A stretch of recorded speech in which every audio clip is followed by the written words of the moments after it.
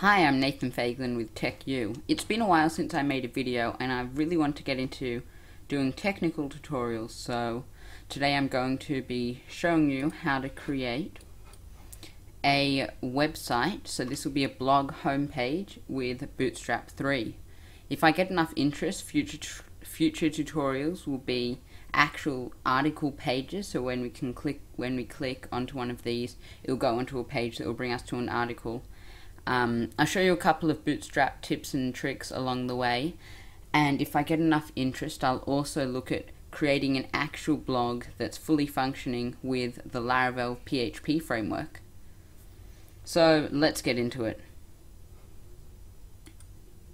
You can use any text editor to do this. I'm using Brackets, which is open source, and it's maintained by Adobe. Not sure if that means it's good or bad. So we're going to hop over to getbootstrap.com, which is the official Bootstrap website. And we need to include the Bootstrap style sheet in the head of our HTML. So first we need to declare the doc type. So write doc type HTML.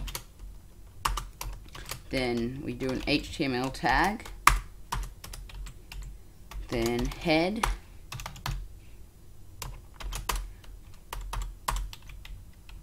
we can set a title.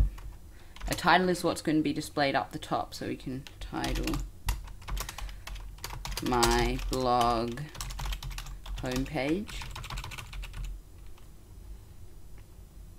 and then we can include the Bootstrap CSS file. We can just copy and paste it from here.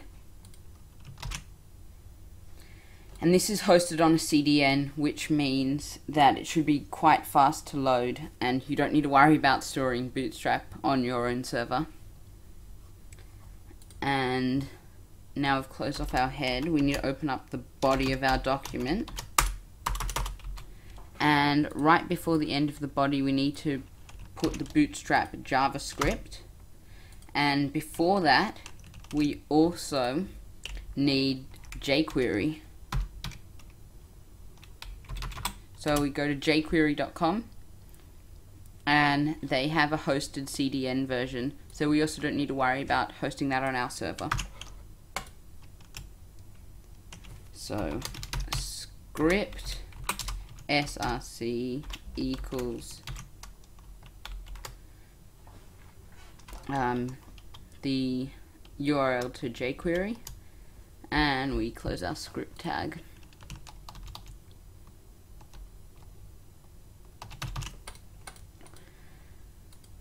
And we also need to include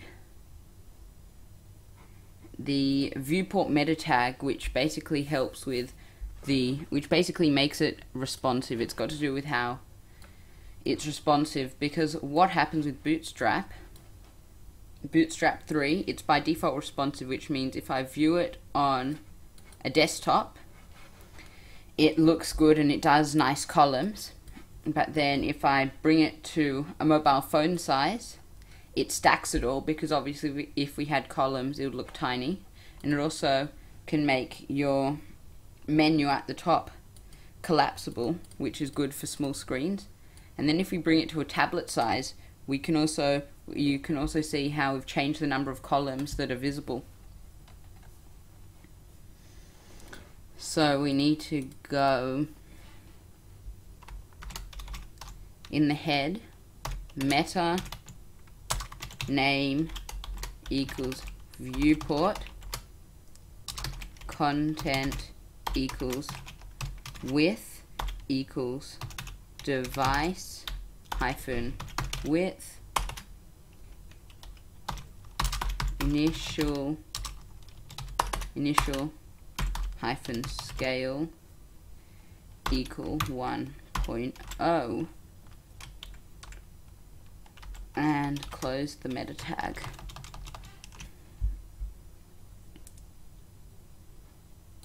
I think the meta tag should go before the CSS. However, I'm not sure if this makes much of a difference, but I'll do it anyway. So now we can get on to the fun part of actually creating our website.